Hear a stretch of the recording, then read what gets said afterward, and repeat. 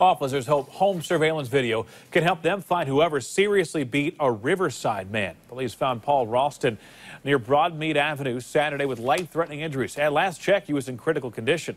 Witnesses say a group of young men attacked him. Police have not arrested anyone. If you have information on what happened here, call Crime Stoppers at 222-STOP. News Center 7's Malik Perkins. I'm here on Broadmead Avenue in Riverside where a man was brutally assaulted Saturday morning. Neighbors tell me that the man went outside to confront a group of young men who were throwing rocks at his house. When he stepped outside, he was attacked by a 2x4 and struck with rocks and was left lying in the street.